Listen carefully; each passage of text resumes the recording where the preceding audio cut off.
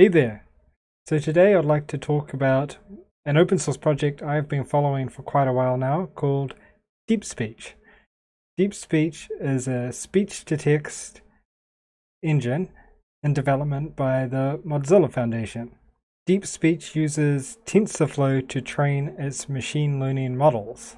The current popular speech-to-text engines are all proprietary and centralized and owned by Facebook, Amazon, and Google. And they require you to always be online, and they keep copies of your recordings, and obviously that's not secure nor private. An open source speech-to-text engine will be able to be run offline. It'll be useful for a lot of projects, such as voice assistants. So I'm really looking forward to it when it starts getting really good.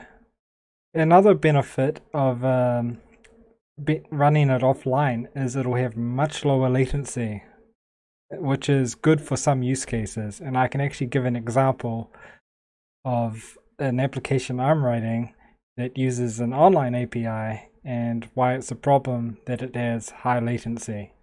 So here is an application I've been working on that's using Facebook's speech-to-text API. We'll just check how long it takes to recognize what I've said. It'll be checking the latency, basically. You there? I'm here. How can I help? Cup of tea? Game of cards? You need me to shoot anything in the face repeatedly with a massive laser? That's my favourite thing, actually. I am leaving the ship. Go on then. You can proceed.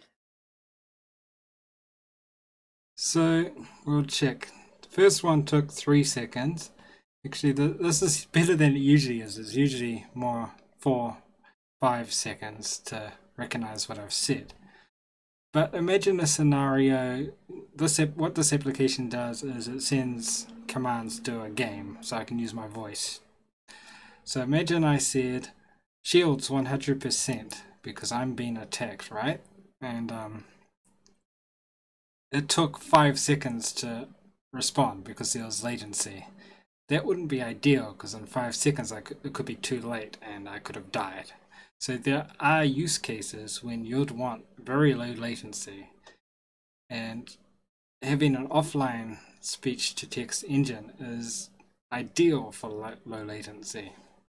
Okay, so there is a pre-trained model for DeepSpeech, but it's trained on American English, and it still has a pretty high error rate. And if you don't speak in an American accent, I guess it's going to have a tougher time understanding you. But anyways, let's just have a play with it and check it out. And actually what I'll do here in the beginning is I'm going to put on my headphones so I can hear this.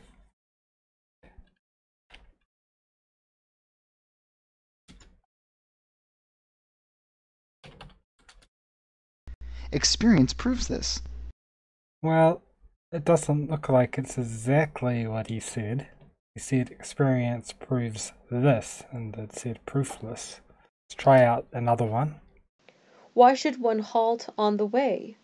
And that's exactly what she said, okay? He did find it soon after dawn and not far from the sand pits. Okay, that was in a New Zealand accent, and it recognized it like perfectly. You see there. Does it have an easier time recognizing females? Because the last one it got right was also a female. Almont Memorial is also known for having its award-winning Model United Nations Club. Wow, that's going to be complicated for it to understand. It only got a few words right. Why didn't they wake me? White runt, they waked me. Okay. Got most of it right. Hundreds of yelling people are swarming into the park like locusts. As you see, it said a bunch of gibberish here. People are swarming into the pack like locusts. Okay, we'll do a few more. So what we'll do is we'll just loop through them this time. Copy this. We're in the wrong directory for that now, so do that. And we'll go. Okay, give this a try. Add token. What? Oh.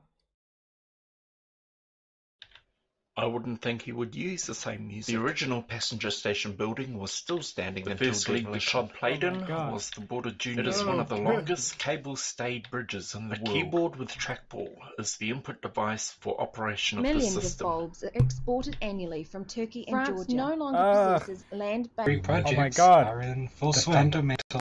Okay, I effed that up.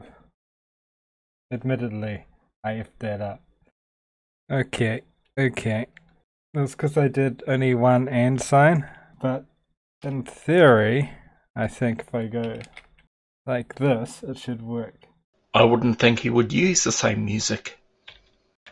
The original passenger station building was still standing until demolition. The first league the club played in was the Border Junior League. It is one of the longest cable-stayed bridges in the world. A keyboard with trackball is the input device for operation of the system. Millions of bulbs are exported annually from Turkey and Georgia. France no longer possesses land-based nuclear missiles. He is buried in the family vault of Newbattle Church, Scotland. Aircraft would have been used to resupply the tanks and keep the breakthrough moving. The first three projects are in full swing. The fundamental attribution error refers to a bias in explaining others' behaviors. In some cases, a brute force approach can be used, as mentioned above. As you can see, their accuracy rate is not very good, but it did get a lot of the words mentioned in some of those recordings. A lot of the tests I just did was using the New Zealand accent. If I were to use the American accent, the accuracy rate would have been even higher. Because DeepSpeech is trained using machine learning, Mozilla need large amounts of data. In this case, the data is voice.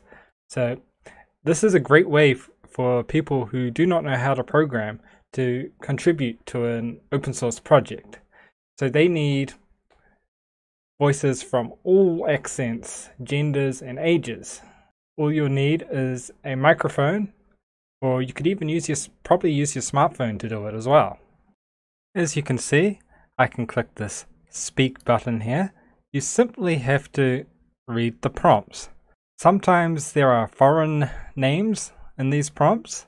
If you do not know how to pronounce it, you could either look up how to pronounce it, or you can just click the skip button. So we simply click the record button and it will prompt us for permission to use a microphone. The role earned him an Academy Award nomination for Best Supporting Actor. It was written and directed by Paul Schrader. There are also numerous small groups which meet at the church during the week.